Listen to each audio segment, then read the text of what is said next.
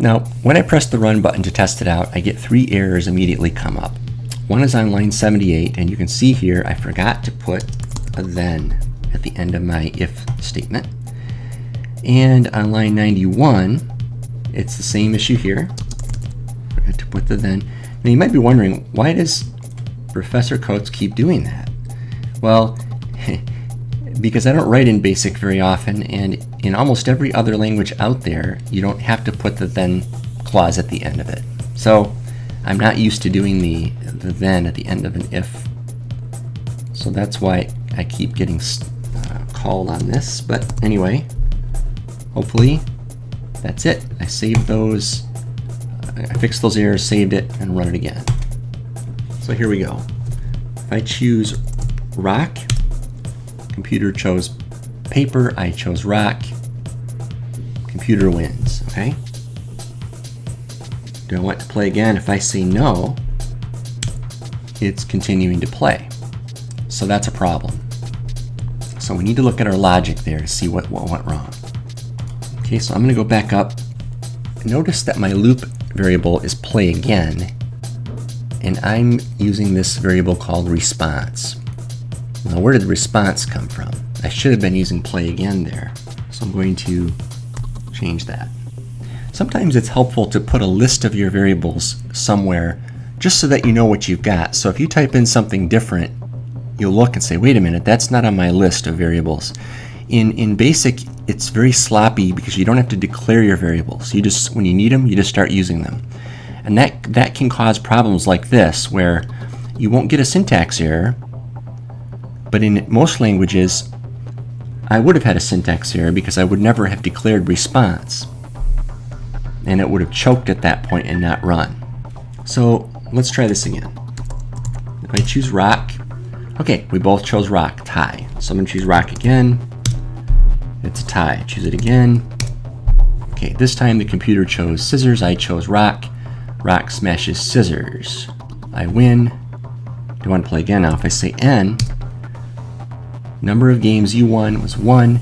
Number of games the computer won, it shows nothing. Now the reason it shows nothing is because I never initialized the variables. So it never was set to anything. So to make that problem go away, what I should do is up at the top of the program, I should set user games 1 to 0, computer games 1 to 0, and that will give those two variables a starting point, making them show up later on. Okay, let's see what we get.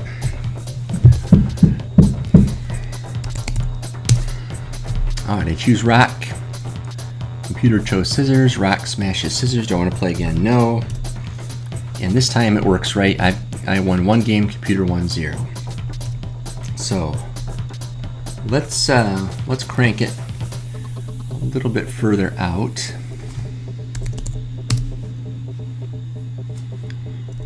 Rock smashes scissors.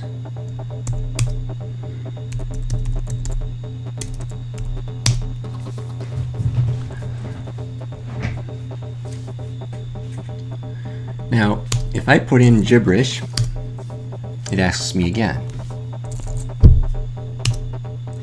The only thing I could do here is I could print out an additional message that says you can't do that, or invalid, or something like that. I'll just leave it this way, assuming that they understand they didn't get it right. They have to type it again. That's something that we could add that in with a simple if statement.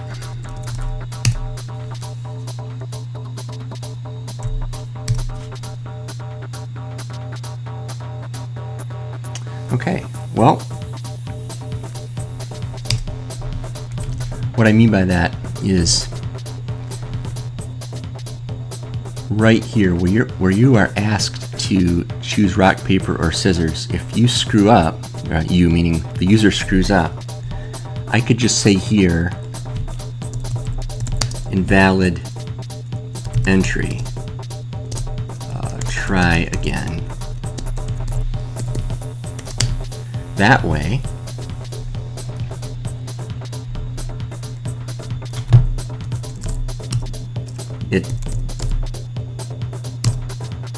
forces them to get it right.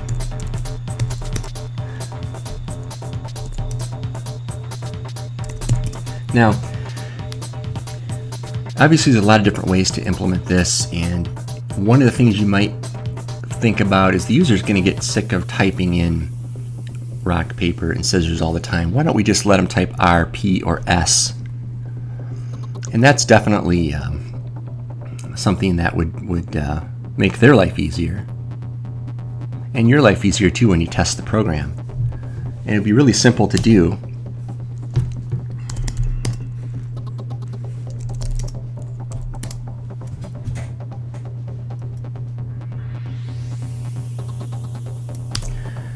You would simply you'd have to let them know they need to type R, P, or S. So you would say something like type R for rock, P for paper, or S for scissors. So I would say something like this.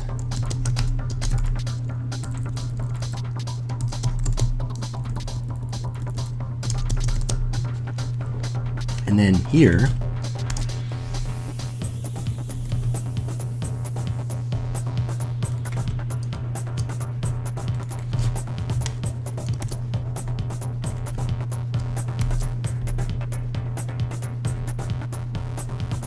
I would simply check for those other conditions, and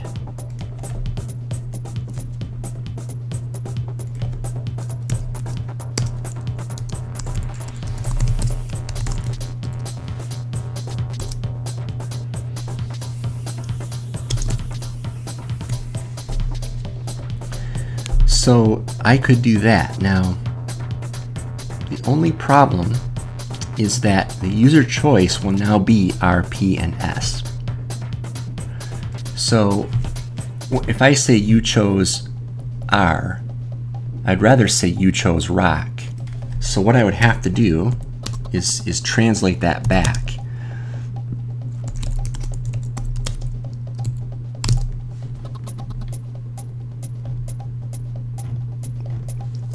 If user choice equals R, then user choice equals rock.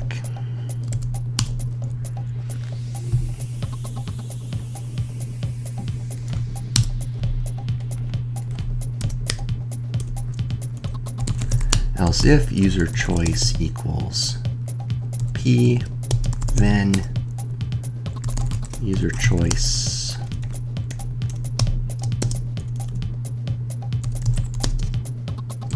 equals paper, else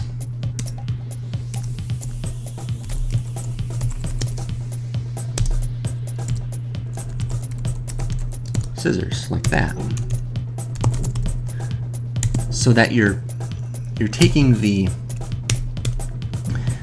letter they type in and you're converting it over into what they should have typed in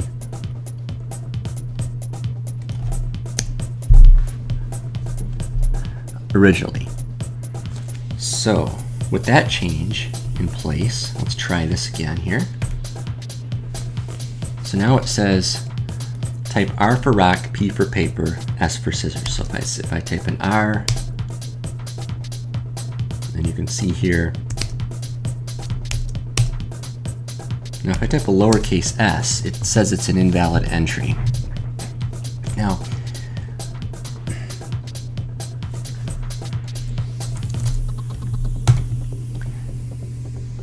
I probably want to accept lowercase letters instead of uppercase, because there's no sense for them to have to capitalize these letters.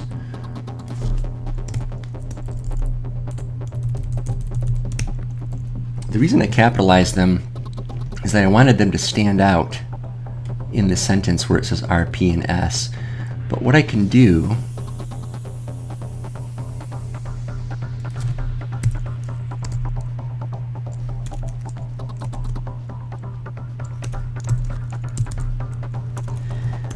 is make it lowercase.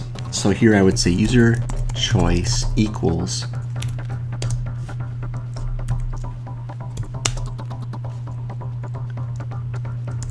text dot convert to lowercase, user choice. That way, if they were to type in an uppercase P, it would switch it to lowercase, no problem. So I'm going to put that in as well in both places because it's the priming read has to match up with what's inside of the while loop. And now when I run it, I don't have to type a uppercase P. I can put lowercase in and it understands what I'm doing.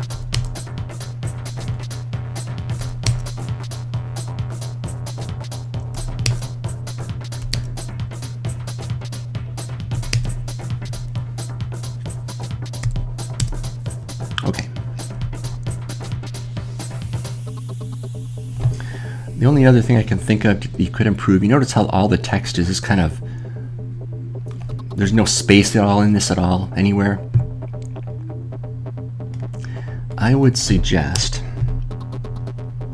that you do add a little bit of space, and you can do that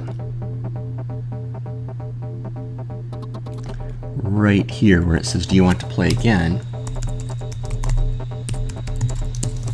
I can do a right line statement, and I need to put the double quotes inside of it.